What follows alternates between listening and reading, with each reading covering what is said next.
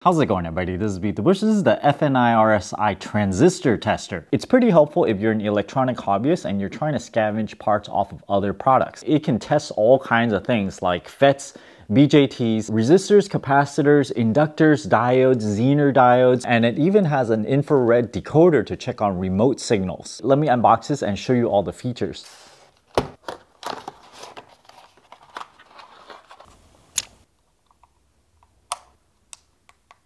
No component. Zener diode testing, 300 milliamp hour battery inside. Instruction manual, a little test board, 3 test leads with clips on the end, and a USB-C charge cable. It comes with an extra test board. You can put one of these components into this slot here. Anything that has the same symbol, for example, if it says 1, they're all connected together. Therefore, if you have a component that is somewhat large, you can straddle from pin 1 over here to pin 3 at the end and close it, and it'll connect 1 to 3. This module is removable, so you can just pull it out and insert this PCB with all these pads on top, and you just align this notch to that over there, push it in there, push it to turn it on, so we can just touch this on here, switch it to transistor testing. It's transistor, diodes and stuff, anything except infrared decoding, and we press test. And it detects a resistance of 11.3 ohms. It's a 110, which is an 11 ohm. Gold band means it's 5%. So it does read within what the tolerance of this is. For a diode, we still want to use pin 1, 2, or 3. So just to connect each one to a different pin, I'm just gonna connect it to the bottom 2 pads here and then press test. It says diode. It gives you some handy metrics such as the 4 diode drop, the diode capacitance, and the leakage current. Note that it knows that I've connected to pin 2 and 3 here. But if I reverse the diode and test it again, notice that little line on the diode does not actually follow on pin 2. It stayed the same. So beware that this picture does not follow the direction of which way you put the diode. Let me switch back to the other measurement head. Since this is actually a lot handier because it'll hold your component in place, I'll test a electrolytic capacitor now. Press test. This is after about 10 seconds or so, so it took a little while to measure this. It has a 0.8% loss, ESR of 2.07 ohms, capacitance of 9.3 microfarads. It is a 10 microfarad capacitor. About 7% lower than what it says on here. Many voltmeters will actually not test the inductance of an inductor, so this is really cool that you can do this. Put it in here, press it, and it shows an inductance of 529 microhenries, a resistance of 0.6 ohms. Let's test each one. All you have to do is just stick it into pin 1, 2, 3, push test.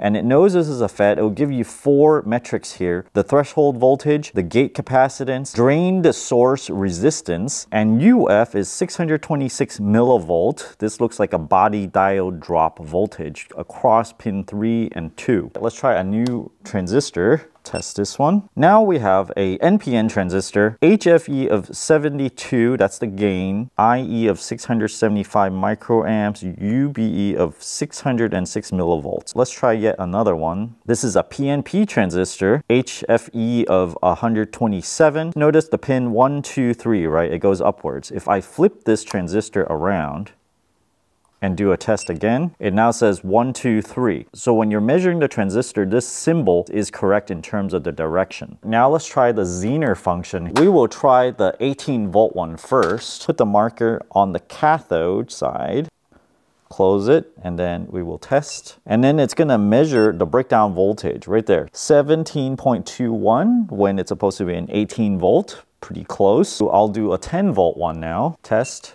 It does say 10 volts. So this is very handy if you don't know the specifications and you just kind of want to know the rough characteristics, or maybe if you want to sort these things and put them back into your bin. Now let's try the infrared decoding. I tried this AC remote first. When I pushed the buttons, it actually doesn't sense it. It might be on a different carrier frequency, so it's not a universal infrared decoder. I have this other remote. It's a little bit more generic, so if I push this, it will indeed sense it. It gives an address code, which is just the address of this remote. It sends it out every time, and then there's a command. So if I push different things, the address stays the same, 2A0, and the command changes, 807F, 08F7, 6A95. So every single button has a different command code. This is not going to measure everything that you can toss at it. For example, example. The inductor can only measure up to 1000 microhenry, or that's 1 millihenry. I have this really large inductor here. This is a 100 millihenry, so it's a little big. Even if I bend the leads here and try to fit it in there. So we can try to measure it. Okay, it can do it after all. That's weird. So your mileage may vary. If your component is a little bit too big, you can also put in these test leads, close it on there,